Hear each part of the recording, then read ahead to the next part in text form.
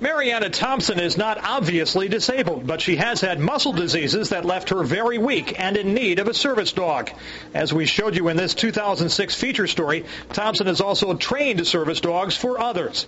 Today, Thompson no longer needs a dog, but remains an advocate for those who do.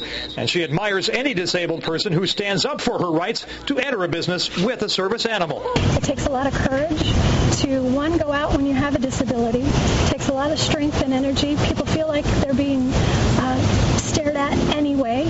Thompson says she was rarely challenged by a business owner about her dog, but when she was, she would state that the dog was there to assist her with her disability, and that's all the law required her to reveal. If the person still wants to deny me access, I ask them specifically, are you denying me access?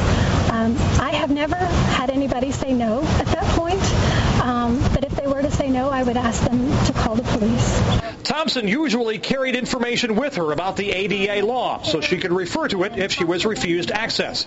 She also kept her dog well-groomed and well-behaved to make it easier for the next person with a service dog. Still, she says a few people simply don't want animals in their businesses. Not everyone feels that an animal should be in a restaurant, and it's something that it's just going to take time to change.